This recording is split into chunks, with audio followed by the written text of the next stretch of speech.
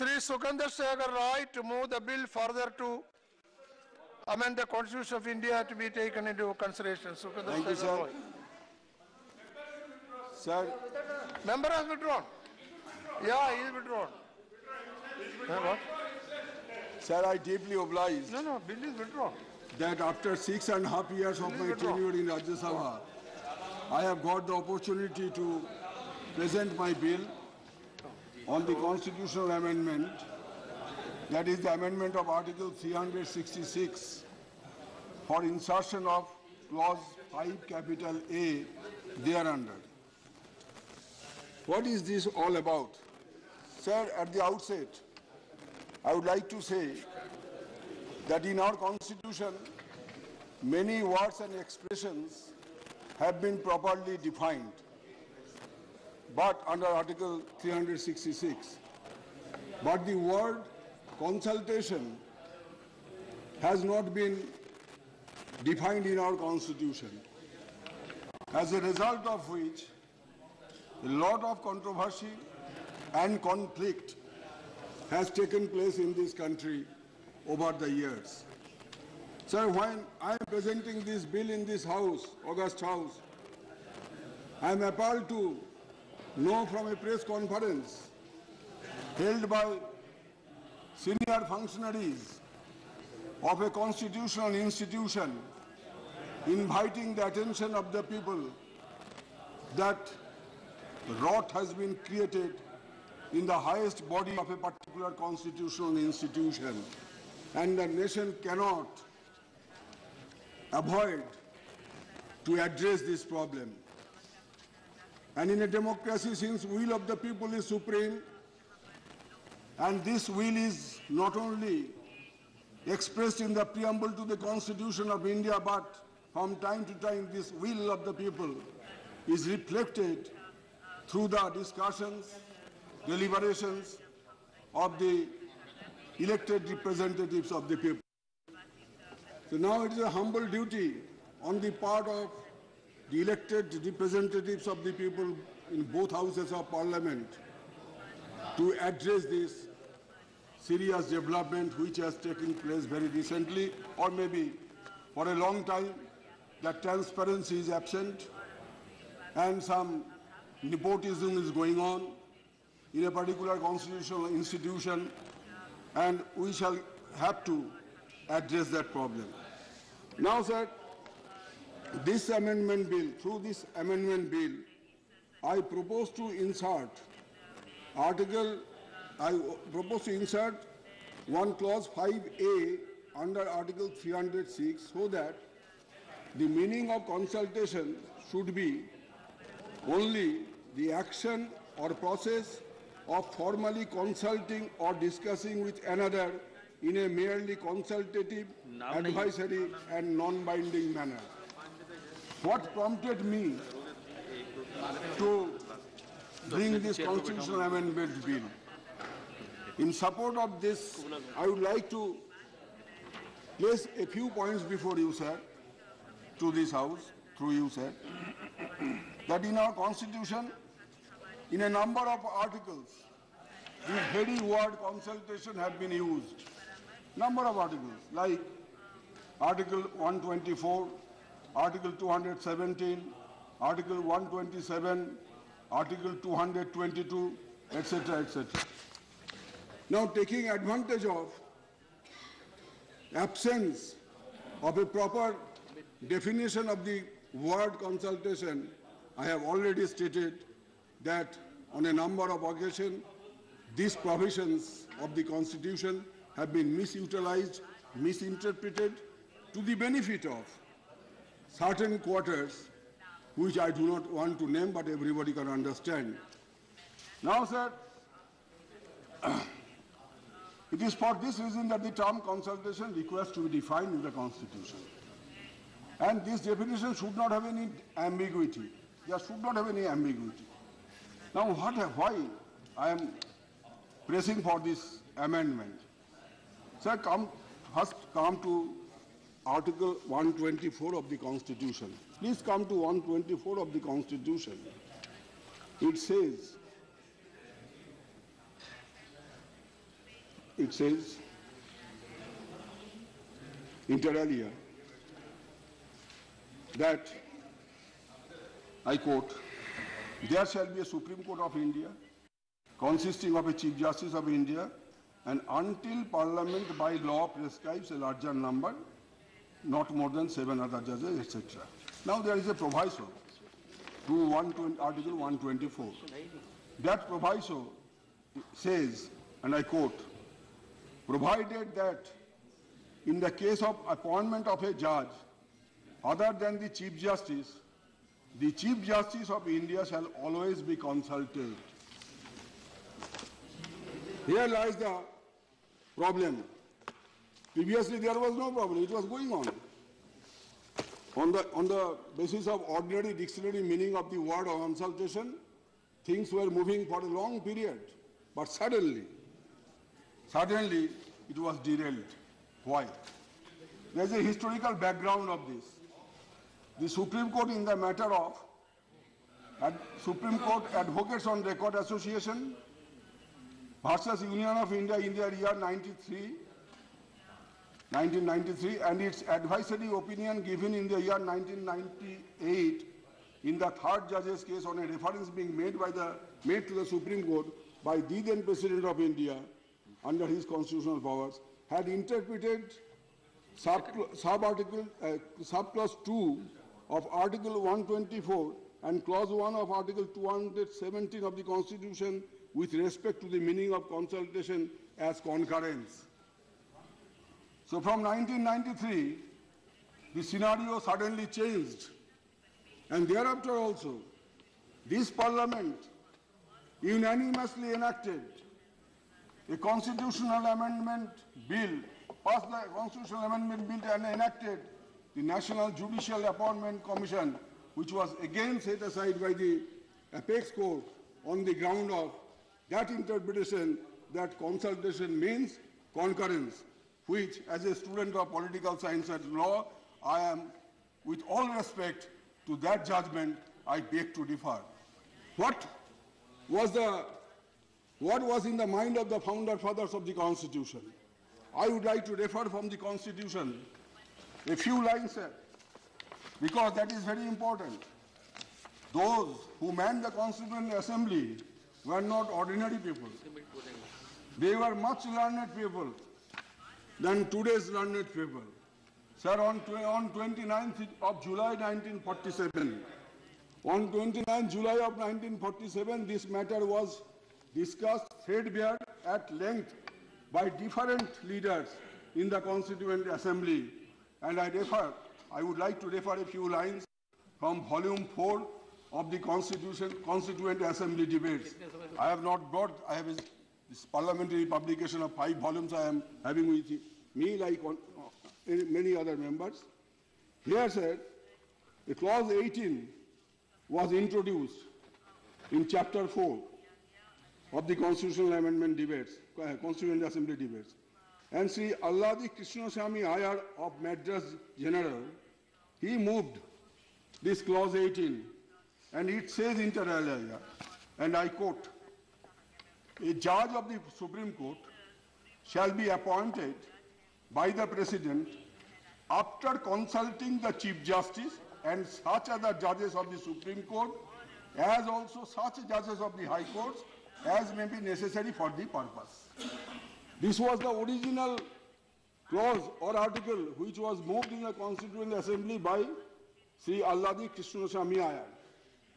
Now from there the discussion started, and it continued for the entire day and thereafter, and many members, they participated. And what other members said, one by one, 1, 2, 3 line I say, what would like to say, I quote, said, Siban Lal Saxena.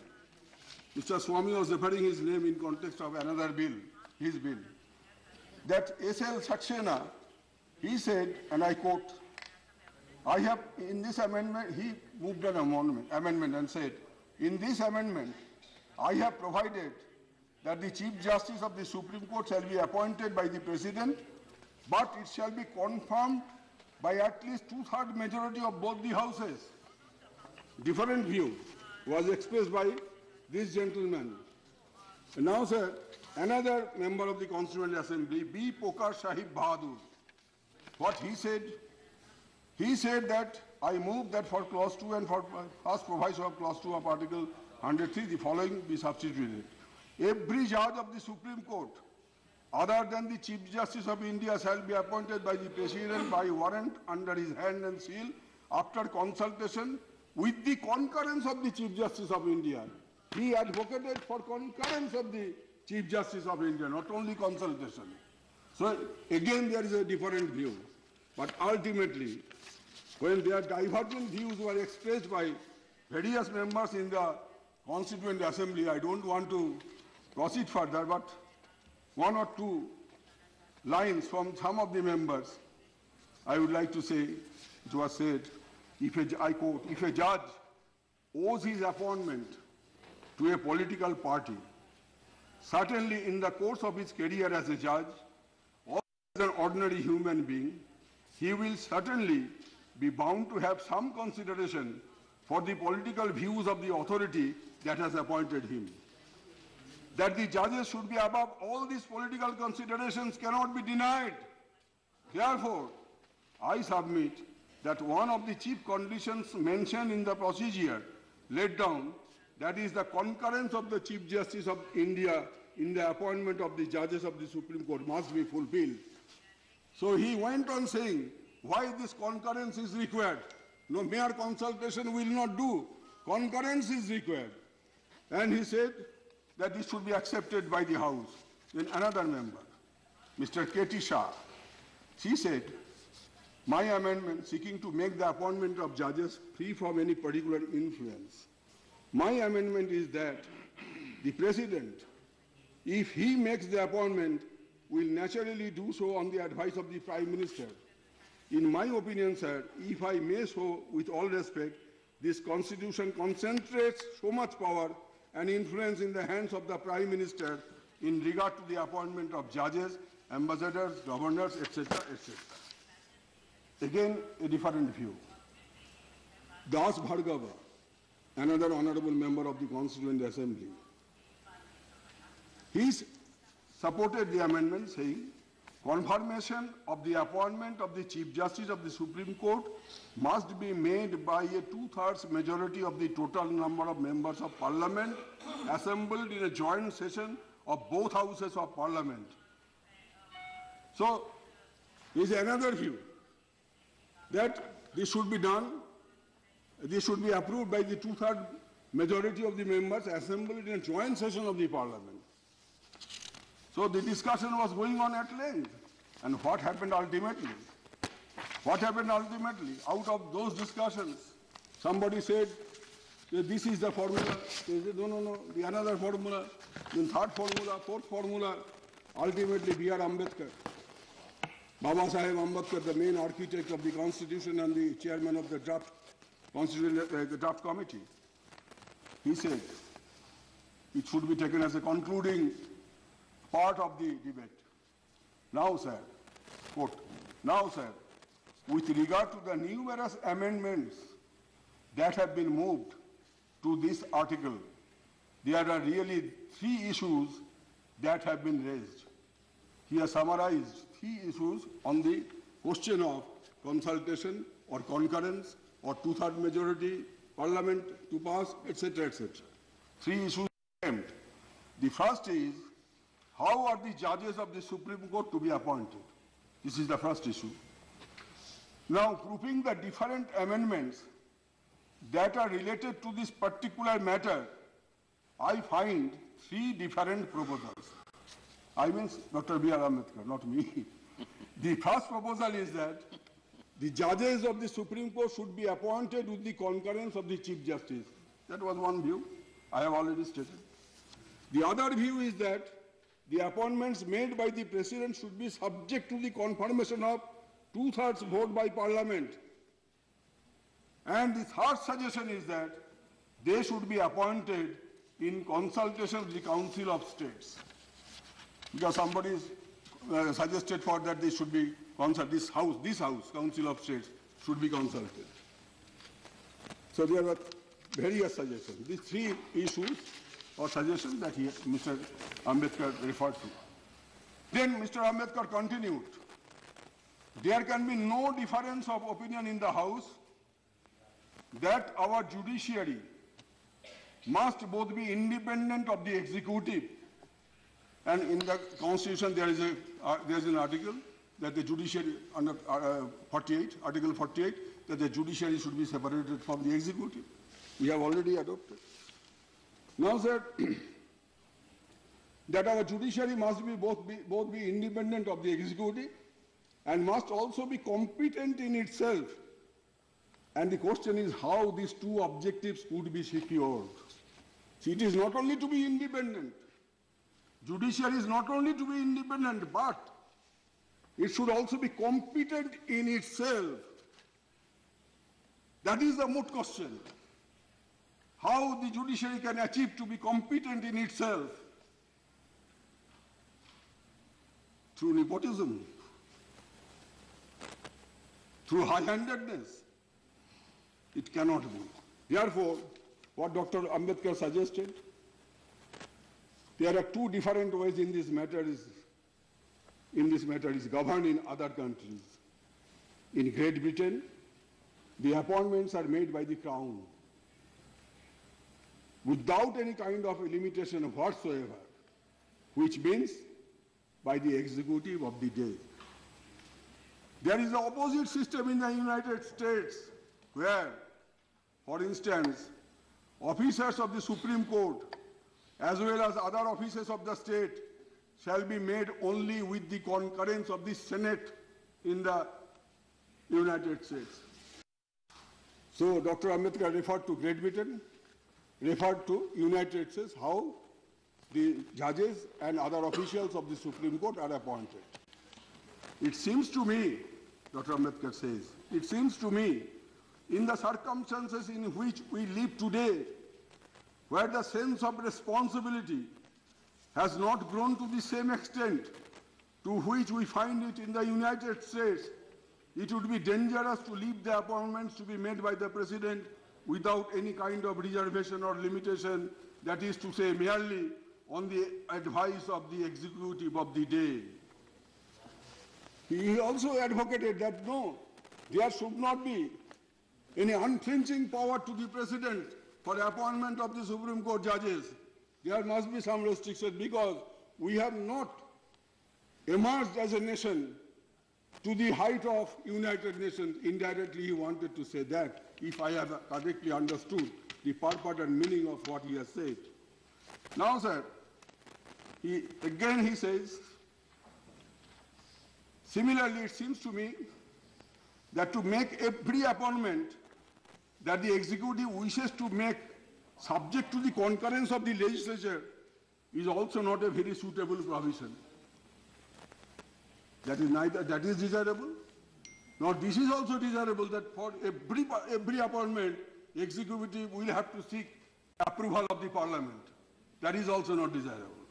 Then what is desirable and what should be done in between as a balancing act or a compromising act?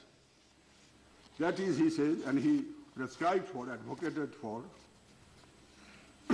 that apart from its being cumbrous, it also involves the possibility of the appointment being influenced by political pressure and political consideration. The draft article, that is Article 18, which says, I have read at the outset, that in consultation with the Chief Justice, the judges will be appointed by the President under his hand and seal. The draft article therefore steers a middle course.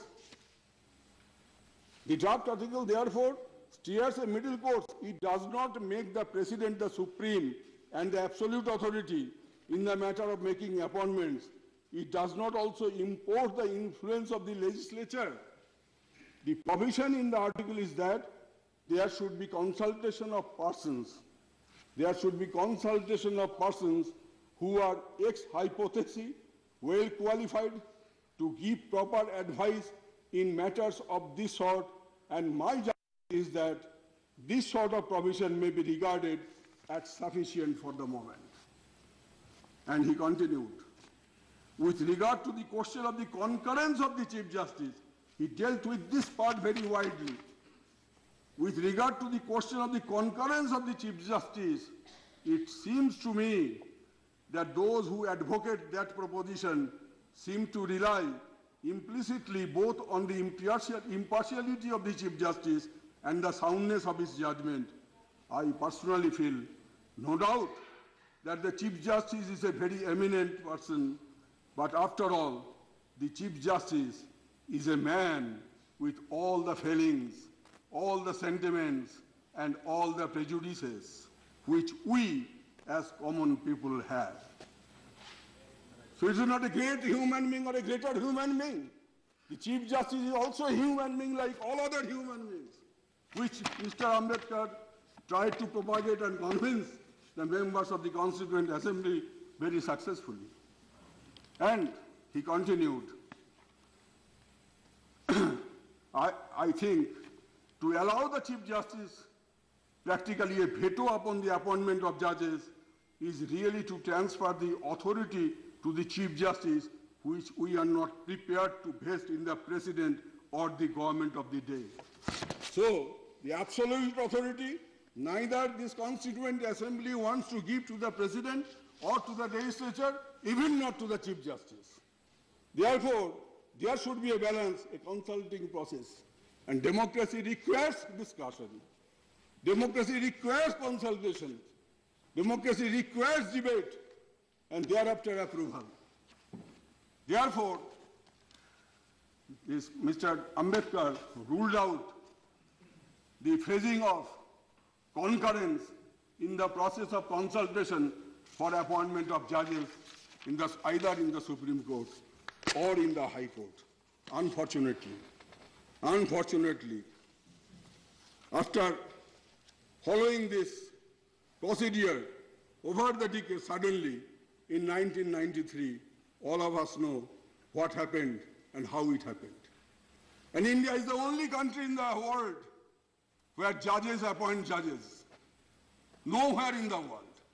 In Switzerland, the Federal Assembly, they appoint the judges of the Federal Court. This Parliament never sought for that power, nor the Constituent Assembly never wanted that power should be given to either to the legislature or to the President of it.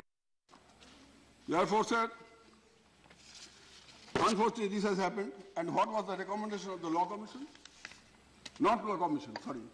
National Commission to review the working of the Indian Constitution.